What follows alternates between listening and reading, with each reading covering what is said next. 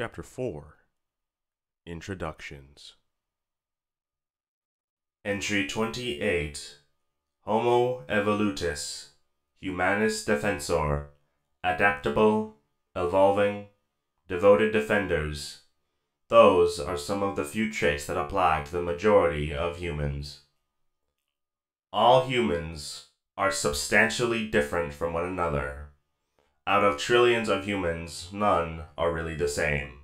While most of them share many similarities, they will always focus on their differences, going as far as to fight each other just because they don't like the same hyperball team or something silly like that. But in any case, once you add a common factor like, say, survival, they will set aside their differences, stick to each other like brothers, and face every challenge that may be waiting for them. Not that threatening the survival of any race wouldn't bring them together. It's just that humans have a different way of doing it. You see, during all their time on their home planet, they never went more than half a century without some sort of war sprouting up. Most of them because of religion. Yes, religion. Who would have thought someone could make war out of that? But I am getting sidetracked. The point is, whatever they need to do, they will do it. That, my friends, is why they compose more than half of the USC's army in this day and age. They are more than willing to take the extra mile, and thanks to centuries of continuous conflict, they know what they are doing. Most of the time. Not to mention their species is the only one that can accept significant genetic treatment without horrible consequences. They possess full control over their genetic structure, and they can adapt to slightly different environments in a short lapse of time. When or if they decide to join the colonial guard, it is mandatory in most colonies. They must go through a gene-boosting procedure that upgrades their rather soft, squishy, millennium body into a taller, far more muscular version with greater bone density, and there you go. You have your average human. The truth is, the gene-boosting treatment has been passed down from generation to generation, and now, even without doing the procedure, the average human is considerably stronger than they used to be about 200 years ago. Yes, with today's technology, they could all, most likely, be turned into mutants with 4 arms that have chitinous plating rather than skin. But no worries, significant augmentation has been outlawed for far more than 100 years. Why do you think the human augmentation crisis happened? No need to have nightmares about evil men under your bed. Although they are now a primarily militaristic species, they have no real limitations as to what they can do with their lives. Humans are not bound by honor codes, as some species are, though that does not mean that they are barbarians. They are just, as I said, adaptable, flexible, or whatever term you would like to use. As one great Lacaron comedian once said, "Qu'est-ce tu veux ek human ani? Avi rude kala iventhul, masa akala ra kuveku vimalan." Roughly translated as, I swear, these humans they can turn into anything. Soldiers, lawyers, strippers, whatever. Fragment of Facts about the USC. All you've ever wanted to know, but mostly did not. Know about your government. Ebook by Lorak S. Lavacan.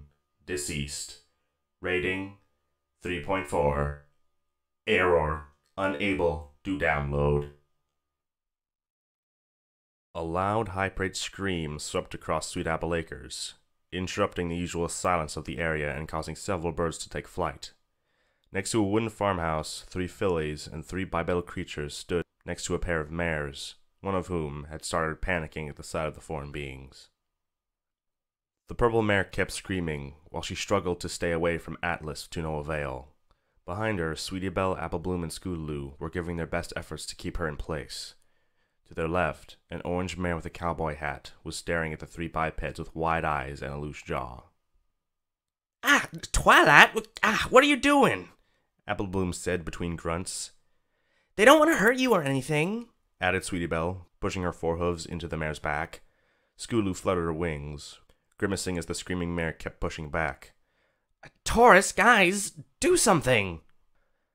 Atlas, Taurus, and Max stood confused, while the purple mare, supposedly Twilight Sparkle, was desperately trying to get away from them. Her screams of fear could be heard through the entirety of the orchard, not doing any good for the three visitors. After shaking his head to clear his thoughts, Atlas knelt down to attempt to meet the mare to eye level, while resting on his elbows and knees. Wait, he said, his voice sounding somewhat distorted due to the vocoder installed in his faceplate. We're not here to do you any harm. We just wanna... Before Atlas could finish talking, the orange mare came back to her senses and snatched Applebloom from the ground, grabbing her with her teeth.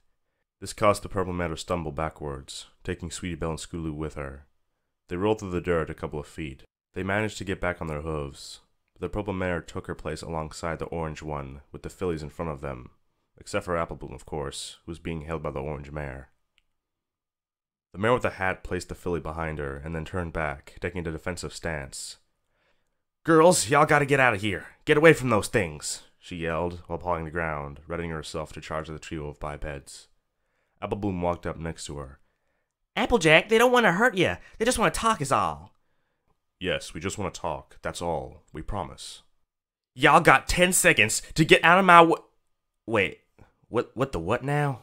The mare loosened up, looking more confused instead of angry. We just want to talk. Is that all right? Said Taurus. The two mares shared confused glances.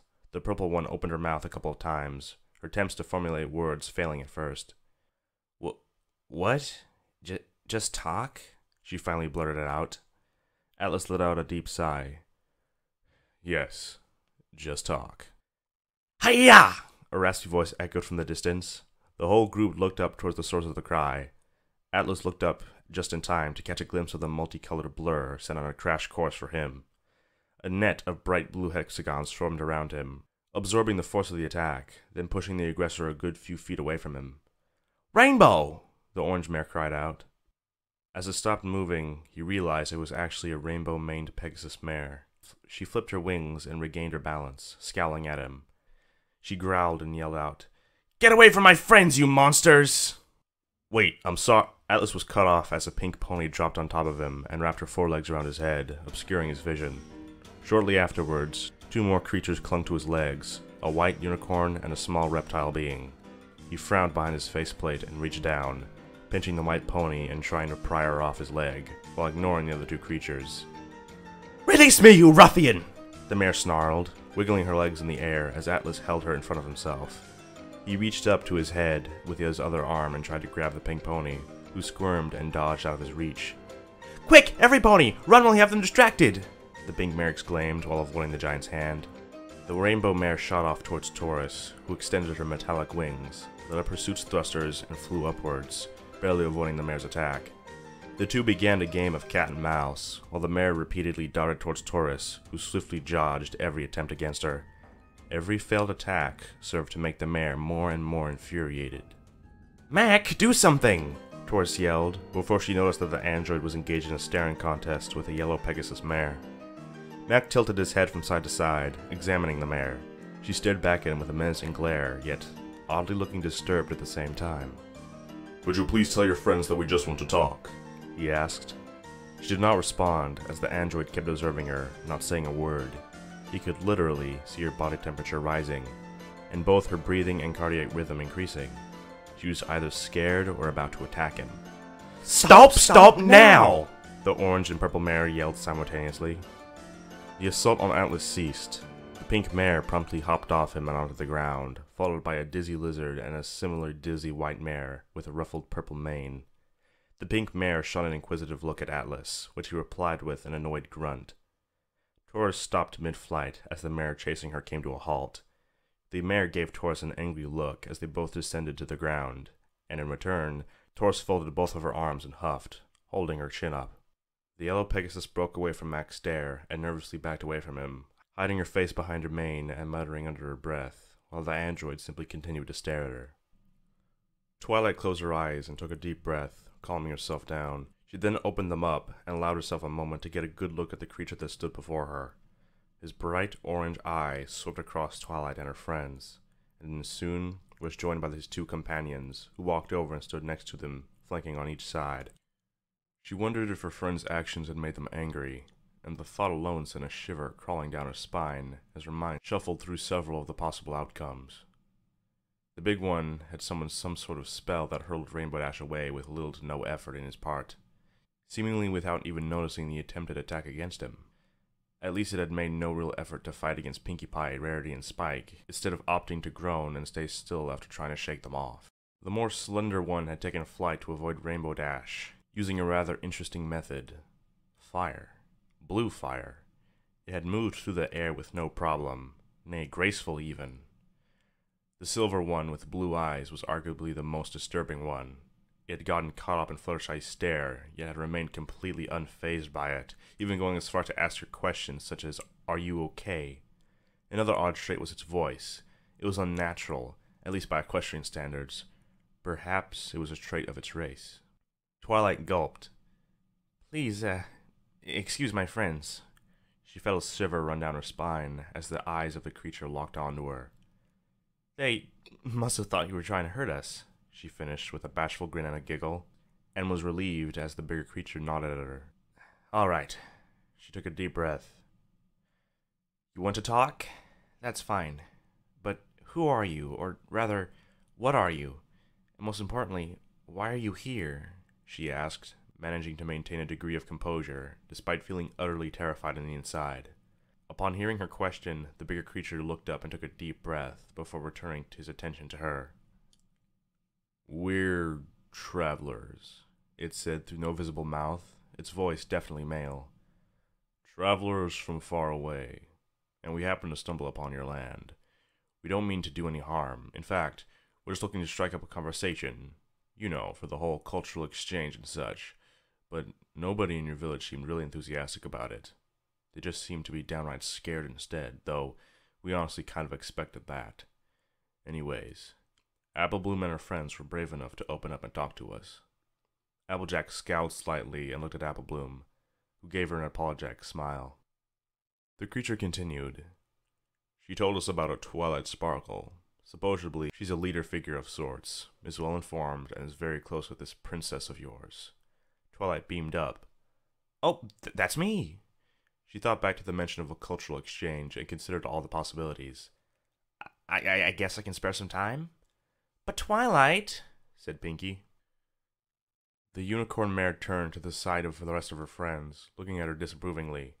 She was not about to leave them, no. She would not dismiss the travelers either. She was not about to leave them, no, but she would not dismiss the travelers either. "What if... Can we take them to the barn with us?" she asked. Applejack shrugged. Sure, as long as they don't cause any trouble." "Wait, we don't have enough cake, especially not for that big one. He must eat tons," said Pinkie Pie, causing the slim, faceless creature to snicker. Twilight raised an eyebrow at the pink mare, and looked at the creatures, gulping. You eat cake, right?" Twilight asked. The large creatures nodded. "Yes. Oh, and I know what you're thinking, and no. Though we're omnivorous, we won't eat you or anything like that. Cake sounds nice." Upon hearing this, the crowd of ponies gave several lax sighs. He then shrugged. "Well, lead on." The whole group began to walk towards the dirt road leading to the barn, but after a few seconds they were abruptly stopped by Twilight. "Oh, wait, I never actually gave you our names. Well, as you already know, I'm Twilight Sparkle, the town's librarian." She beamed up at them. "Name's Applejack. Nice to meet y'all. Me and my family run this here farm," she said, tipping her hat. "Rarity, my dear, Ponyville's fashionista." She struck a fashionable pose, which did not exactly cause the desired effect due to her mane being in a rather deplorable state, thanks to the big creature. Pinkie Pie began to hop around the trio of travelers. "I'm Pinkie Pie, Ponyville's super-duper most awesome party pony." "I'm Fluttershy's voice trailed off into a whisper as she nervously hid behind her mane. She's Fluttershy. She runs the animal shelter and she's, well, shy. Twilight finished for her. The travelers nodded as each mares voiced their names and occupation. The winged one had to stifle a laugh on several occasions. Rainbow Dash leaped off the ground and flew a couple times around the group, then stopped and hovered face to face with a bigger creature, smirking. I'm Rainbow Dash. She switched positions, now directly in front of the winged one. The fastest flyer in all of Equestria. She placed extra emphasis on fastest and all. The slim creature chuckled. Call me Taurus. It, possibly a she, as hinted by the tone of its voice, folded its forelegs. And I think you're gonna be in for a treat, it retorted, adding an indistinguished pinch of smugness to its statement, causing Rainbow Dash to glare at it defiantly. The rest of the mares and fillies rolled their eyes. She was just being Rainbow Dash after all. Skulu, though, was too busy gaping at the two. You may refer to me as Mac, the silver one said, causing all of the mares' eyes to turn to it, and Applejack lifted an eyebrow. She chuckled softly at the coincidence. And I'm Atlas, said the big one. Nice to meet you, too. Okay then, let's get going, said Twilight, her voice filled with excitement. The group got moving again, heading towards the barn. Twilight walked next to Atlas, careful not to get too close to him. Hey, could we maybe start that cultural exchange right now? She asked sheepishly, fighting hard to contain her inner scholar. She really wished she had a quill or a roll of paper right now at the moment. Atlas chuckled. Sure, ask away. Okay, she quickly went through her mental list of questions, and finally settled for the one that she thought was the best one to set a starting point with. Where are you from? We've never seen your kind around here, she said, letting some excitement slip into her voice. Well...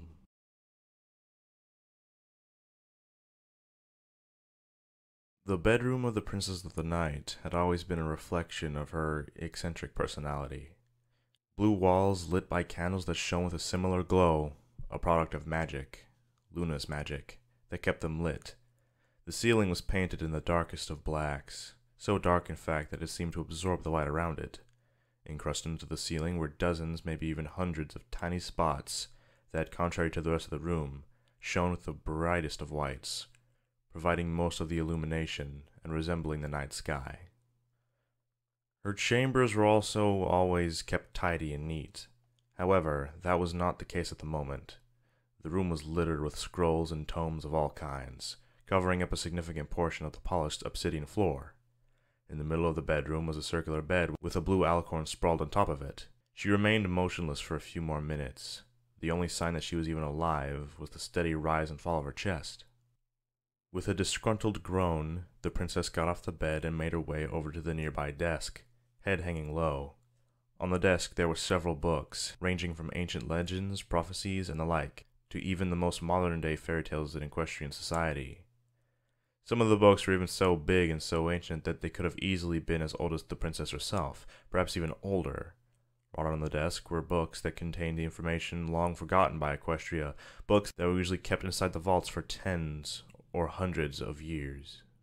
Even so, no mention of the USS Vector could be found except for a book that depicted a vector as some sort of mathematical concept, but that was hardly relevant concerning the situation at Hoof. She sat down in front of the desk, levitating all the books into an orderly pile. She then began to do the same with several sketches and photos, all of them showing several skeletons, all of them laying on medical tables, and all of them from the same type of unknown creature. Sighing, she summoned her magic to pull open the drapes on the walls adjacent to her desk, and looked throughout a window that was shaped like the crescent moon. Canterlot was supposed to be bathed in sunlight, except for that Vector happened to be hovering right in front of the sun, making the city look dull and dark. Luna took a deep breath. Her eyes shifted to a bipedal doll clad in dinky pink armor, standing merrily on top of the desk. And just a few weeks ago I was living the normal life of a princess. She grabbed the doll in her forehooves. Then all of a sudden, a thing crashes through the tower, and inside that thing, I find the remains of something, and a doll. Of course it had to be a doll. She looked at the doll, and it happily glanced back at her with fixed eyes and a smile. Her mind quickly flashed back to the image of the bloody doll it originally was, causing her to flinch. She had spent 3 hours frantically brushing her teeth after realizing she had actually carried it all the way over to Camelot using them instead of her magic. She touched her lips with one of her forehoofs and flinched, as her gums were still sore. "Why do you resist my magic?" She scowled, channeling her magic to control the doll. A blue aura enveloped it, and the doll slowly rose up into the air, reaching Luna's eye level before dropping back onto the desk. She sighed, rubbing her head. The doll simply repelled magic, and even Luna had a bit of trouble keeping hold of it. She had it tested for incantations, and found none. She was eventually forced to settle down and accept the fact that the doll was resistant to magic for some reason. Groaning, she levitated a few more sketches and photos in front of her. She shuffled through them and picked out one of the photos. It showed 4 skeletons lying on a surgical table. They belonged to the bipedal creatures Luna had seen 3 days earlier. 2 of them had been significantly bigger than the others. Each of their bones were incredibly hard. The one next to him was slightly smaller, with less bone density than the last one. The last one was much, much smaller, most likely an infant. At the end of their forelegs, they all had claw-like appendages that, according to the palace doctors, most likely had soft tips, indicating that the skeletons belonged to members of a highly dexterous species similar to minotaurs. But of course, she already knew most of that. After all, she had seen images of them from before they had died. She shook her head to clear her thoughts, and placed the plush doll back on the desk. "Okay," she sighed while levitating a quill and various pieces of paper. "Let's do taxes." Twilight opened the door to the barn and trotted inside. Trailing behind her was Atlas and the rest of the group. "I see. Well, I figured you already had something to do with the vector. So, is it like a city then?" she asked Atlas, who had to crouch through the barn doors, allowing the rest of the group to walk in. "Not exactly," he responded. A large table suited for several ponies stood in the middle of the barn. On top of it were 7 dishes with half-eaten pieces of cake, and in the center, a large cake with various apple treats. The entire barn was covered in streamers, and a large banner that hung from the ceiling that said, "Best Friends Forever." An awkward silence took over. The 6 mares and the single dragon walked over to the table and sat down in wooden chairs that were placed next to it, following suit the 3 humans, as they referred to themselves, and the crusaders, who never seemed to stop giggling and exchanging whispers. The silence was broken by a loud crash, and every pony turned to look at Atlas, who was sitting in what used to be a chair, but was now a pile of splinters underneath him.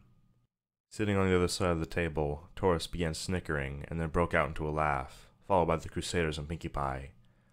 I'm sorry," said Atlas. Don't you worry none." Applejack waved a hoof dismissively. "It was gonna break sometime soon anyways." Twilight sat down next to him and perked up. "So, what is the vector exactly?" she asked, barely able to contain her excitement. He took some time to pull some of the remains of the chair from under him before speaking up. "It's..." He trailed off, looking at the ponies. Taurus groaned and folded her arms. "Just tell him already." "Fine," he sighed, and looked back at Twilight.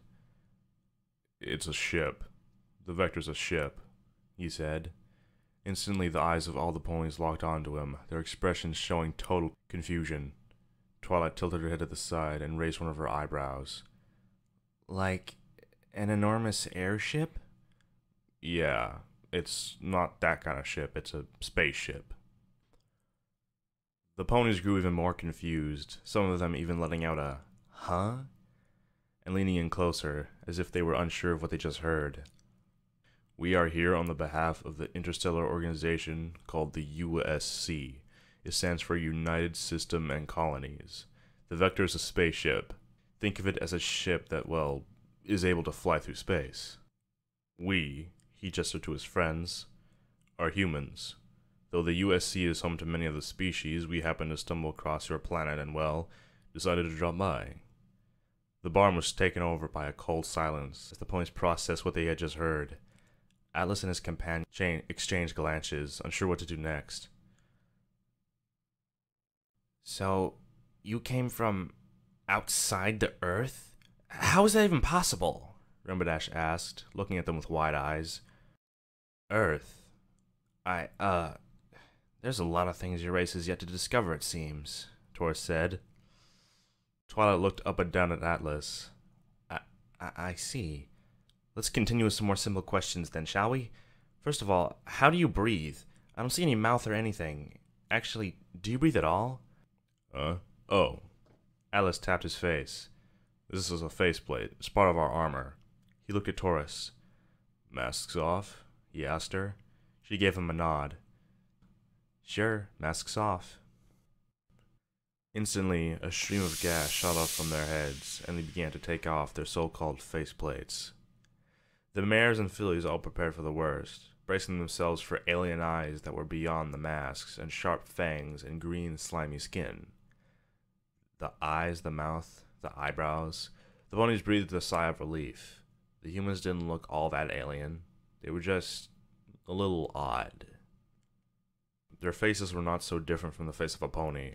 They did not have fur covering their skin except for their eyebrows. Their eyes were smaller compared to those of a pony, but they still had the same structure. They had small bulges on the center of their face, which they could only assume were their noses. Atlas's features were more defined, as it would be expected from a male. His eyes were green. He had a stubble beard and a short, cropped mane, though most of it was hidden away by his helmet. Taurus, on the other hand, had a much more feminine facial structure. Her skin was a bit darker than Atlas, her eyes were brown, and she had a long mane that was held back in a ponytail. "Y'all don't look so bad," Applejack said. The man chuckled. Thanks." Twilight perked up again. Oh my, and you... She began to squeal like a little filly out of excitement. Atlas smiled and opened his mouth to say something. He quickly closed it and gazed down to look at nowhere. He nodded. "Yes, sir," he said to no one in particular. "Understood."